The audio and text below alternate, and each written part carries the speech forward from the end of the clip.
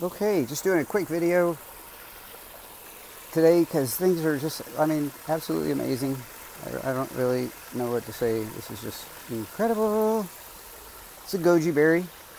I think the ends are not getting as much nutrients, so we have to bring that line both directions. It really has to drip down onto there, not just be flooding the bed, because it must biofilter and not reach the roots. But yeah, you can see it's quite spectacular in here. We just pulled off, like 4 or 5 cucumbers. What have I been doing in my life? Yeah, and we eat peppers all the time, and basil, and parsley, and chard. I've got so much chard, and I like making a little wrap. That's stevia leaves. If we take the stevia leaves, put them in a wrap of chard, add basil, add parsley, maybe a slice of cucumber, and thyme. Of course, you don't want to miss out on putting any thyme in there. And peppers. Got some good peppers in here. Nice variety. There's a little hot one. Yeah, and this little sweet one over here. I don't remember the names of these guys, but that's pretty neat. So yeah, all that goes into a little wrap and a little cider vinegar and some oil, and we're good to go. Maybe put a slice of some Rutgers or some cherry tomatoes we got around here. But anyway, that's what's going on. I have been transferring water into the tanks. I'm doing it right here now on this one from my rainwater, because it's about to rain, and I want to drain these guys back there, if you can see them, as much as possible. I got a hose that comes from there, a little valve that I turn on, and voila. Oh, I feel some drizzle. I see some clouds in the horizon. So yeah, that's, oh, and the other thing that's pretty remarkable here is this corn. I mean, good gosh. It's got to reach the electric wires. It's almost there. Yeah, it's about 5 feet, 5.5 feet tall. It's throwing its little flower, and it's been obviously doing really good here. This one on the end is not doing so good, and it's probably less likely to shade because there's not much shade from that southern or southeastern direction. There's any more than here, so I think we're not getting nutrients to that very end. And lo and behold, my line stops before the end. So yeah, just some of the goings-ons here in the little bio garden. This is our organic hydroponics setup. We do deep water culture here. We do deep water culture here, and aggregate flood and drain beds here. Just in a inert, porous mix of aggregates and biochar. Yeah, so deep water culture, biofiltration taking place in the beds, in the tanks, and I feed my fish nothing more than liquid nutrients. You can see the water's a little cloudy. That's because I just poured in some of these carbon-rich nutrients from these buckets that we're making out in the backyard with our Nutricycler Vortex biofiltration system. I do them in 50-gallon barrels, and I do them in this system right here. We make fertilizer in this system when we're not using it to grow plants. Pretty cool. Way cool. Yeah, so this is what's happening over here. Got crazy growth. I threw these guys on there to give me some shade earlier on. The bamboo, and now I've just created another terrace for this cucumber vine to grow up. Not quite getting the same nutrients on this one as I am on this cucumber over here. I'll show you the front side of it.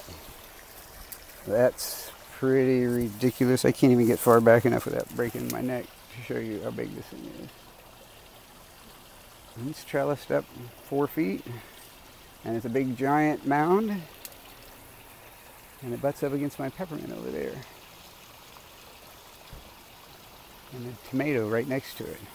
There's a tomato. Whoop. Rutgers. Nice heirloom variety, I believe. Got a nice fruit on there, and the plant's getting mighty tall. Got a little growth spurt since we put some nutrients in it a few days ago. Got little cucumbers. I just took 2 of them off. I bet there'll be another one in here that's big enough to take off. It's hard to keep up with them. Yeah, that one's pretty nice. That one's pretty nice. I'll leave it there until I'm ready to eat it. So, yeah. Oh yeah, and I also put fennel in my little vegetable wrap with garden herbs. Oh yeah, and peppermint, of course. Peppermint goes in there. Got a lot of peppermint. Use up all this peppermint. But I do want to point out one thing. I got corn growing here, corn growing here, corn growing on the side here that I planted all at the same time. I planted this guy. And that corn plant, oh, where did that fall? Let me go run.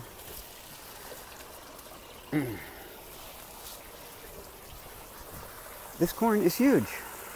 I gotta show you, like, you gotta be able to see this perspective here. This is twice as tall as the table.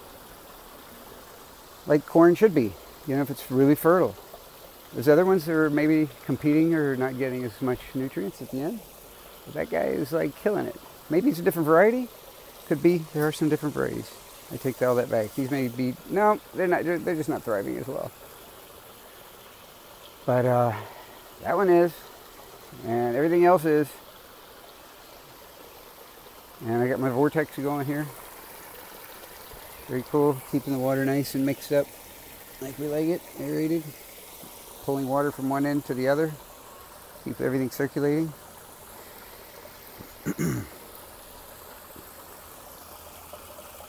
Everything here is edible. Everything here is edible. It doesn't have to be cooked. It can be eaten right off the plant. As it should be. So that's that. And one final thing. I've just completed this little project of transferring liquid fertilizer into these 2.5 gallon jugs. And I got a really nice fertilizer out of it. So, I don't know if you can't really see much from that, but it's nice and dark and brown and lots of humates and organics, but not as many organics as 3 or 4 days ago. And since the Nutricycler has been doing its thing here, burning off carbon, turning it into a less organic liquid fertilizer. Come on, focus. Focus. So that's my Nutricycler. I can explain more about that later. Also, check out our website at bioponica.net, and you can find out more about that. Yeah, just soaking that batch of nutrients that we used to make the first liquid fertilizer run in this 55 gallon drum. And I'm going to transfer that in here and do a little vortex action with the Nutricycler. So that's it. There's my rainwater. It's about 175 gallons. Oh wait, let's see. We're trapped. Where's my cord? Oh no, we're trapped. Oh, there we go. Yep, so fertilizer, organic liquid fertilizer, made from biomass blends that we're doing. It's called Primordial Soup. And killing it with this plant growth. I mean, just killing it. And we're never discharging our water. Everything's organic. We're feeding fish. Fish go crazy over these nutrients. That's all we feed them. That's all we feed them. Look, that's where I poured them. That's where they're hanging out. And they're just swimming through them. Swimming through the nutrients, soaking them up. They weren't just nibbling on this bag. Because it's another bag of tea that I'm making just from fresh organics from our Primordial Soup, our mineral blend. They seem to be really thriving on it. But now that there's liquid nutrients in the water, they're just coaxing their way through, collecting it on their rakes of their gills, and then gulping it down. That's from organic liquid fertilizer that we're making to feed the fish. So we don't depend on fish, but we can have fish. We can have all the fish we want. because these nutrients are going to decompose into an inorganic plant-ready fertilizer just as well as the urine will of these fish as it is excreted from their gills. Sorry, it's not focusing. Maybe it isn't because there's cloudiness in the water. So I'm going to add a little more. And you can see it clouding up. And that's where they're going to be hanging out for the next little while. This is a batch taken from that same Nutricycler, but it was taken 3 or 4 days ago and it hadn't burned off so much carbon, so you see a lot of turbidity from that pour. But nonetheless, it feeds our biofilter microbes. It feeds our fish, and it feeds the rhizobacteria that we like to colonize in these beds that are eating the organics. Everything eats organics. Rhizobacteria eat the organics from these plants.